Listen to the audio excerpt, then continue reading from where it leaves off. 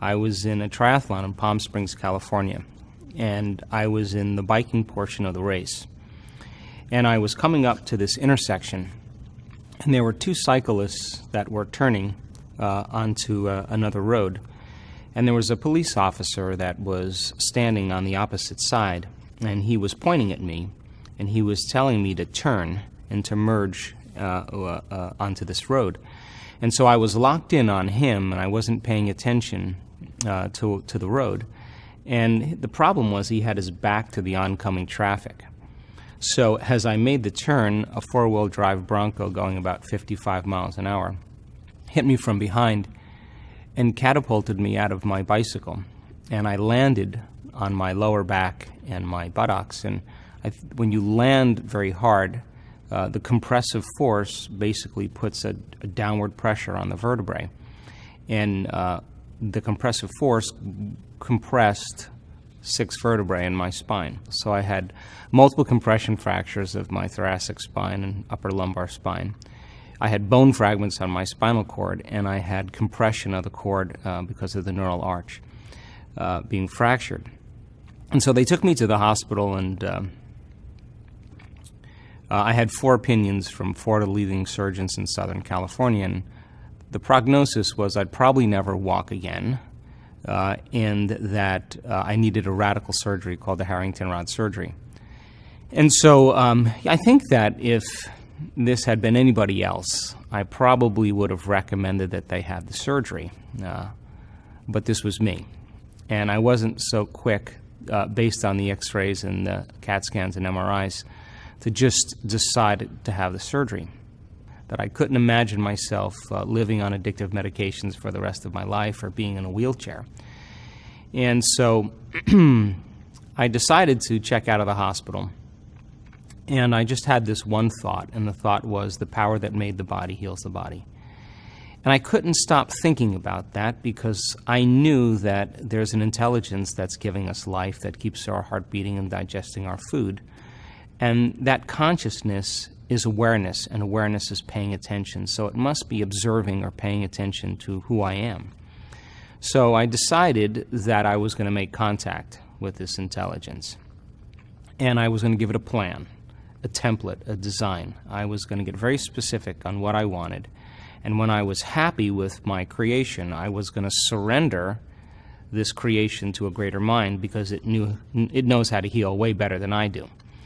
And the second thing I said was, I'm not going to let any thought slip by my awareness that I don't want to experience. Now, this sounds really easy from an intellectual standpoint, but I learned very quickly that I couldn't get my mind to do what I wanted it to do.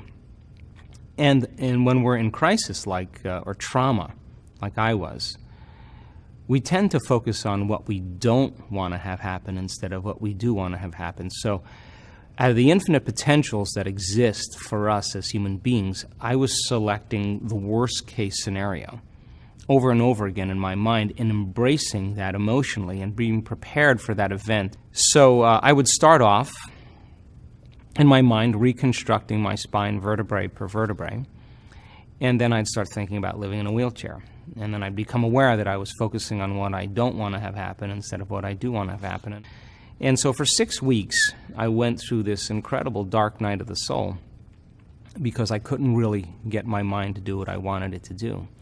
And it would take me about 3 hours in closing my eyes and reconstructing every single vertebrae and starting over again every time I lost my attention.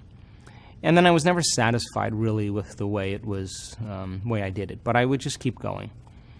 At the end of 6 weeks, I went through the whole entire process without losing my attention. And it was like I hit a tennis ball in the sweet spot. Something clicked in that moment. I clicked. And I knew in that moment that something happened. At that time, when I was able to go through that whole rehearsal, I started noticing significant changes in my body. My pain levels dropped and diminished immediately. Some of the neurological problems I was having were improving. Numbness, tingling, my motor function started coming back. And the moment I correlated what I was doing inside of me with the effect that I was producing outside of me, I started paying attention to what I was doing and did it with more passion and more enthusiasm instead of dread and frustration. And it was that elevated emotion that I started to realize that was actually the catalyst to make it fun and easy. And then I just started thinking about if I was ever able to walk again, what did I take for granted, like a sunset or a shower or sitting with my friends and enjoying a meal. And all of a sudden I started selecting potentials in the quantum field that were no longer based on the worst case scenario, but really some future possibility. And I began to emotionally embrace and experience it completely. Whether it was a sunset on the beach or a shower, I would live it and emotionally feel it. And I didn't know what I was doing at the time, but I think when you combine a clear intention with an elevated emotion, you move your body and brain from living in the past to living in the future. That I began to signal new genes in new ways, and my body began to change dramatically. And I was back on my feet in 10 weeks and back training again at 12 weeks, and I'd never have any pain in my body or in my back. And I just made a deal with myself, and the deal was with this intelligence that if I was ever able to walk again, I'd spend the rest of my life studying the mind-body connection and mind over matter, and pretty much that's what I've been doing since 1986.